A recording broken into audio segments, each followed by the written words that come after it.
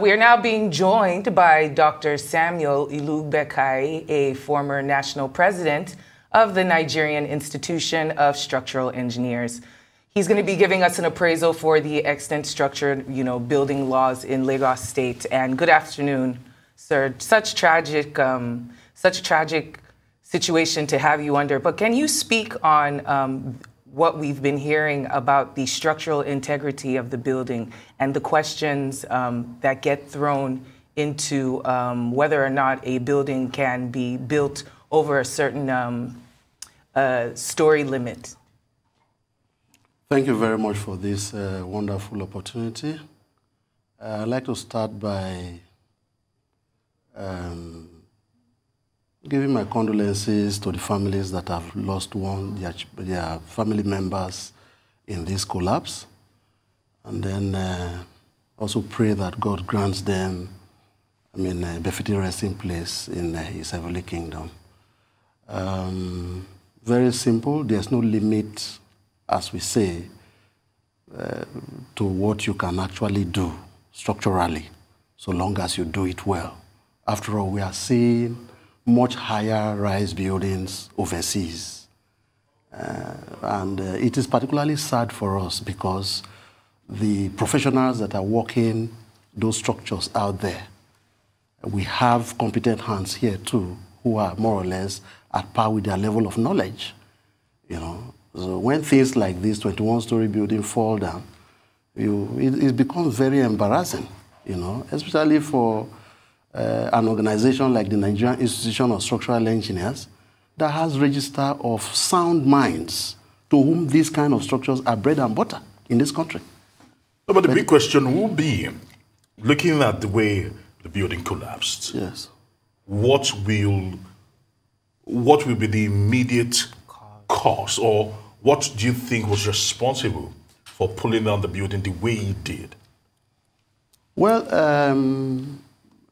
it will be premature to just hazard a guess because with this kind of collapse, there's need for the institutions concerned to conduct thorough investigations, scientific investigations, to arrive at the true causes. But from the pattern of what we can see, yes, that's what we want to hear. Very clearly, with all the pictures that have been circulated and all that, you can easily hazard a guess and say, number one, poor workmanship. Number two, bad materials usage. Number three, you want to also put that on poor handling, project management. Poor handling. Because before this building came down, there would have been telltale signs.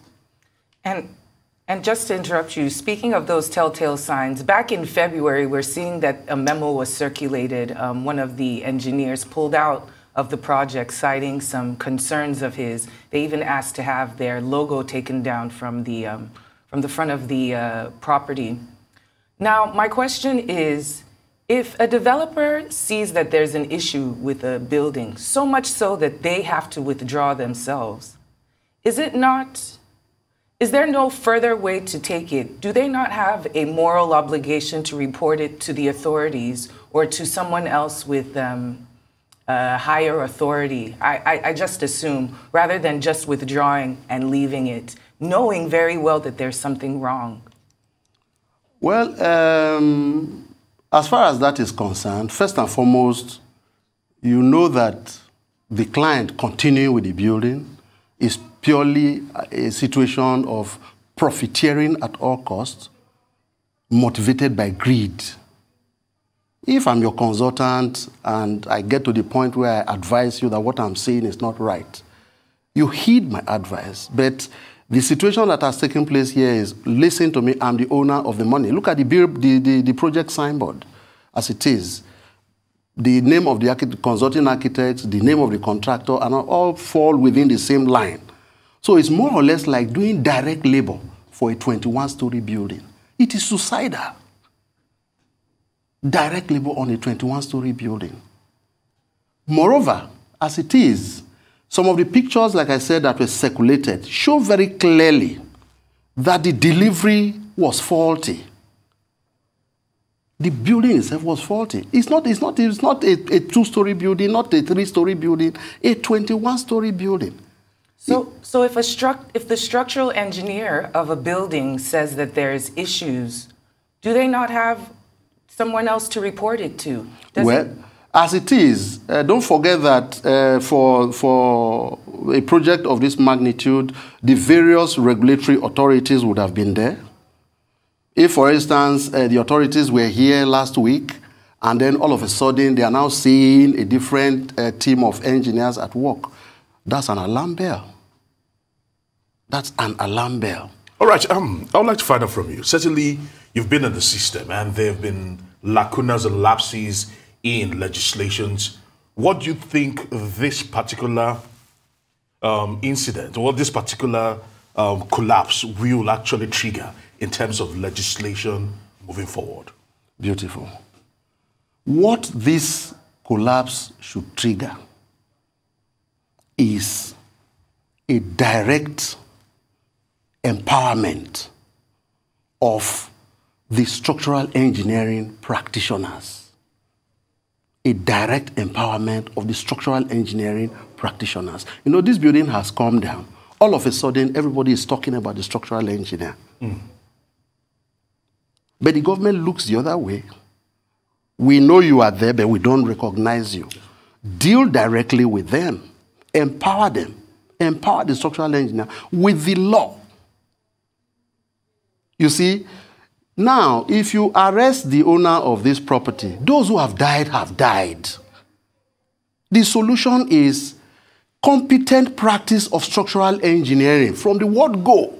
And all this will be history. Like I told you, the Register of Nigerian Institute of Structural Engineers have names of qualified hands to whom this kind of development is bread and butter. Take my word, bread and butter.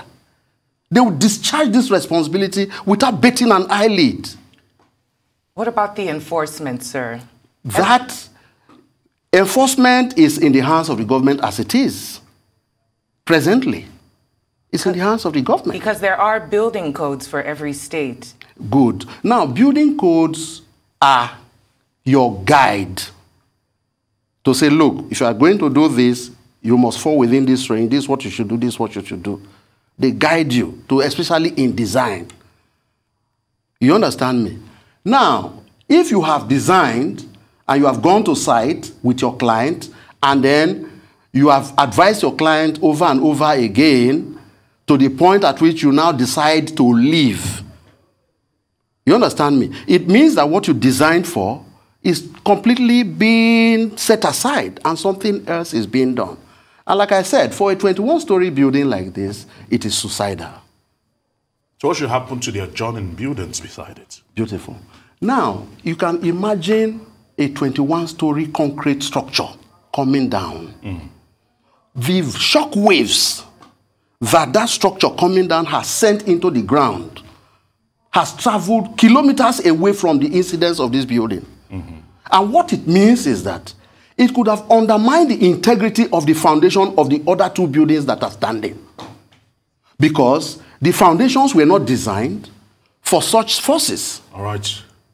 Now, can you explain what you're doing, looking at the screen and those? Beautiful. Yes. You can see the pattern of failure of this building. Yes. The entire floors just came down on each other like a pack of cards. Neatly, as if somebody arranged them. This is textbook failure. Textbook failure. But again, like I said, we will not preempt the cause because the statutory agencies that are supposed to actually investigate will come and do so. But it is clear where we are heading. It's very clear. Textbook failure. That's what it is. What will the likely repercussions of such a catastrophe be, especially for the profession? Beautiful. Now, the repercussions are this. The public will now carry in their mind the kind of psychological fear that anytime they go into a building of this nature, at the back of their mind, they are praying that it should not come down. And it is very, very sad. Because the statutory agencies that are supposed to actually investigate will come and do so. But it is clear where we are heading. It's very clear. Textbook failure. That's what it is. it subjects the users to kind of psychological trauma. Number two, let me ask this question. Assuming this structure sailed through, they finished it and then it was now being occupied. You know, these people who do these things, in fact, they lay all their emphasis on clean finishing. When they finish the structure, you call them, fantastic. Meanwhile, the structure is distressed. Assuming the structure had been finished and it had been occupied and all that, and this happened. My goodness. You can imagine the level of the disaster. In fact, God is really our helper in this country. All right, let's take it back to your previous statement. You made a statement about textbook failure. Yes. Please expatiate on that. Yes. What do you textbook failure means that it's a pattern that is very, very clear. The entire building just came down together. You see it? So it means that the supports actually gave way.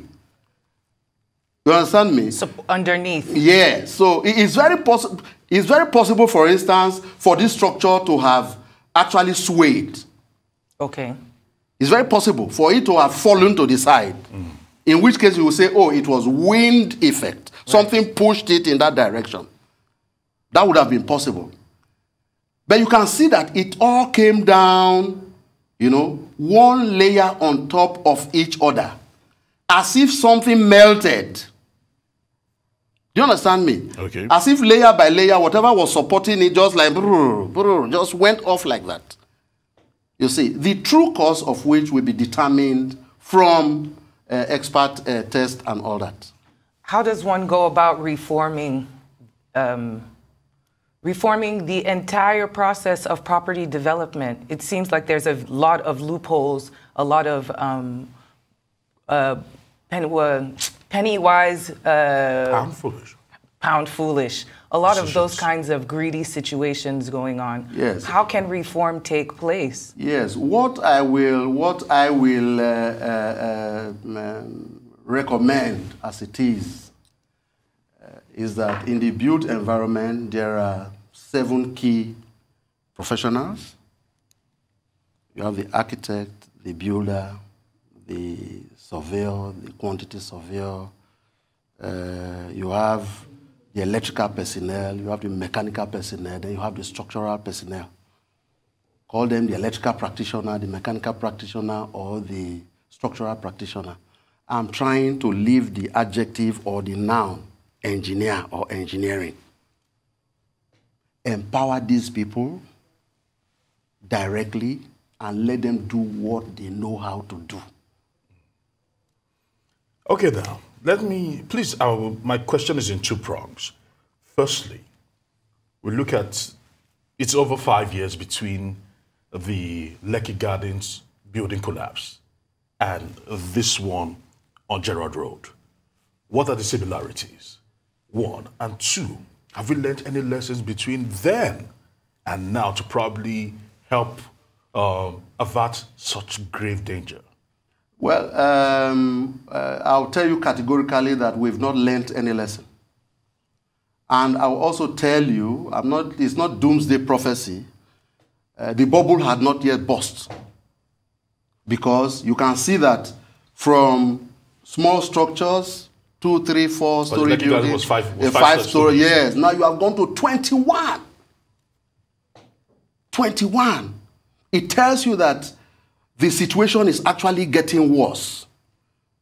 And like I keep saying, rather than have police all over the place, policing this and that and all that, you are adopting a fire brigade approach to something that can be done well. What I'm saying is, prevent structures from collapsing through the competent and qualified discharge of structural engineering responsibilities. Are you saying that between 2016, March of 2016 and today, yes, nothing was done in terms of... You have not achieved anything. If, assuming this is a 1-story building that came down, evaluate it. At that time, you were talking about 5-story building. If today the 21-story building has come down, it means that you've not learned anything. It means that, in fact, the professionals in the built environment have been taken for a ride. That is what I am saying. Now, You need to regulate properly in that sector. You need to regulate properly. Let's start it off from the Executive Independent Inquiry made up of seasoned professionals and practitioners. Certainly, is that the right step? Yes, I want to appreciate the governor and his team. It's very apparent that the governor has been properly briefed, and the governor too has equally overnight picked the engineering language, the structural engineering language, and is speaking it. I'm particularly pleased that this time all the engineerings have been separated. It's like the chicks are coming to roost. All right. So he has been very specific on what I said earlier, dealing directly with structural engineers. So you have the structural engineer there, because it's a structural engineering problem. Of course, structural engineers alone will not do it. So you have town planners, you have this, you have that. All I would have actually advised for that is involve the complete built environment team so that nobody will be left out. At least it would have been a 7-member panel, that kind of a thing. But what he has done so far is very, very okay and straight to the point. Secondly, he's enabling this investigation by a law. Governor, sir, do the deed once and for all. Enable structural engineering practice with a law once and for all. Take the bull by the horn. Be the state that is leading it, and the federal government will follow. Enable the practice of structural engineering by the law. Perhaps the magnitude, you asked a question just now, what will this collapse bring to the table? It has brought structural engineering to the table. Suddenly, it is very clear that the discipline that is aired here is structural engineering. So do it once and for all. Perhaps it should be the recommendation of this committee. Back the practice, competent and qualified practice of structural engineering in Nigeria by law. So that those who know what this is all about are the ones that are doing it. And that way, all the fire brigade things about this agency, this one and all that, doesn't need to come on board anymore. Because you are dealing with the competent practice. And by so doing also, if something like this happens, you know straight away which group of engineering professionals you are dealing with. In this case, structural engineers. What is their organization? Nigerian Institution of Structural Engineers. So you don't need to dissipate energy. When something like this comes up, you pick your phone, you call the president of the Nigerian Institute of Structural Engineers. President of Nigerian Institute of Structural Engineers, meet me in my office tomorrow morning. There has been a collapse. By virtue of this law which we put in place in Lagos, it is one of your members. And that solves it. So the governor is on the right track, but he still needs to be encouraged for him to utilize the political will to do this once and for all for this country. And if Lagos does it, Lagos will etch her name on the sands of history. I want to say many thanks to you for your time today, and we'll also be monitoring situations from the live sites of 34 B, C, and D. Gerard Road, certainly, Ikoyi, Lagos State.